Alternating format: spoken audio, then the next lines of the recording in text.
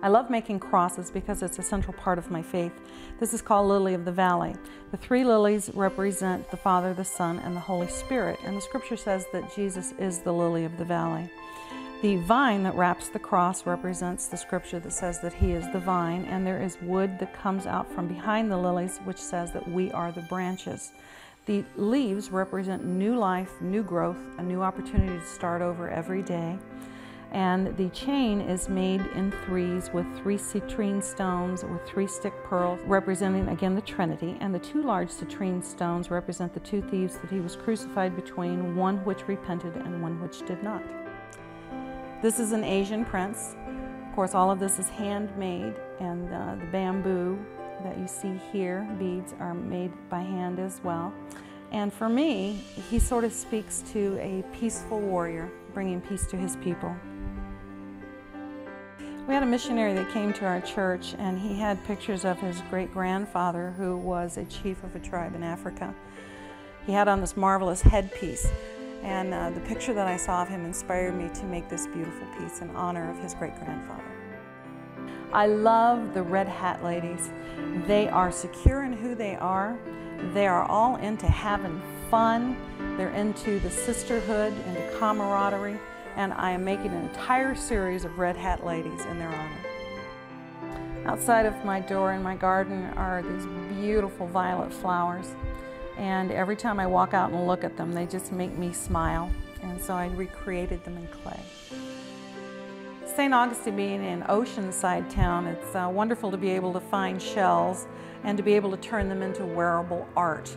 So I coordinate and mix clay till I match the hues of the shell. I fill it with clay and bake it all together so it becomes one piece.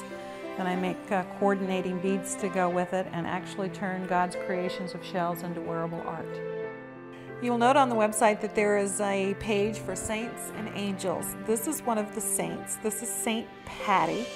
And Patty is known for, she's always asking people for hugs. And so this is Saint Patty, the patron saint of, oh, come on, give us a hug.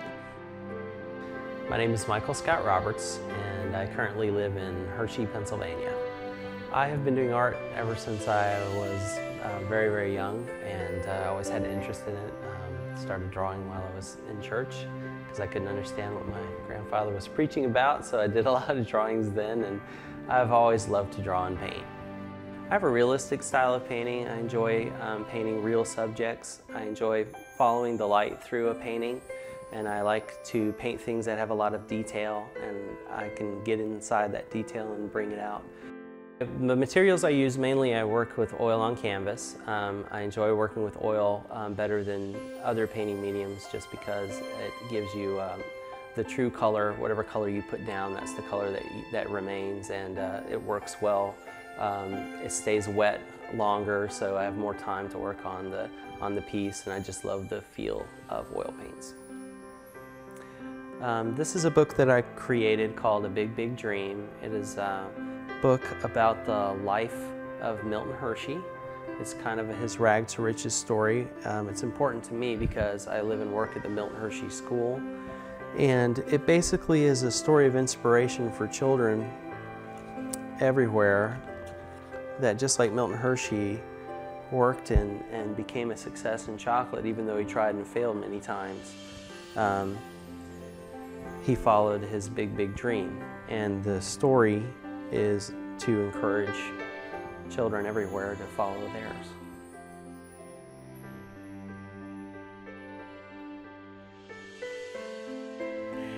Growing up in a household, my father was a minister, and although he traveled the world and spoke around the world, where he really made his living and money was through his art and through his birds. He was one of the foremost wood carvers of birds in the country. And so I grew up in an atmosphere surrounded by art. We traveled all over the country. My father was a naturalist. We fished in every stream, we hunted on every mountain, and I was his tag-along. I was always right behind him.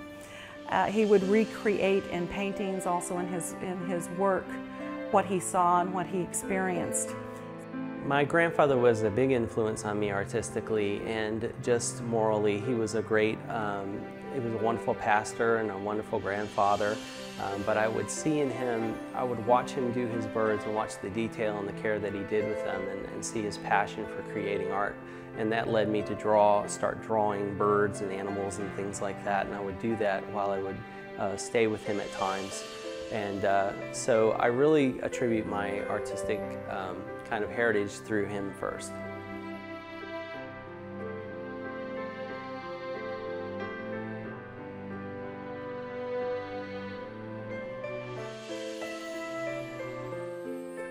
I'm honored to have the art of Anne McGlade in my gallery, and this is a red hat lady.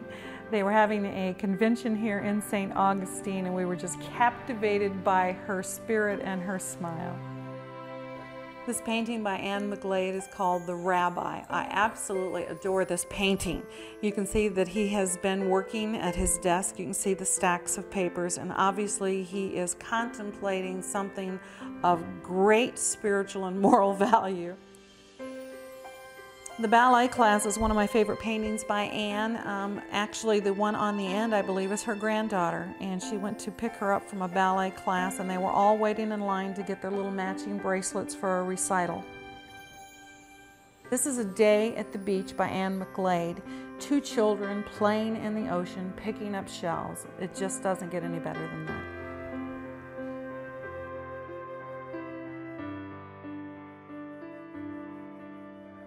I'm honored that my friend Ray Pollan joined me here in the studio. He lives on a big boat, and he travels around and finds shrimp boats that have been basically decommissioned.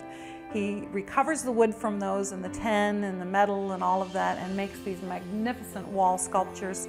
His pieces range anywhere from the 120s up to several $1,000s, and he is an amazingly talented artist. I want the Drake Roberts Gallery to be remembered for the experience when you come in these doors.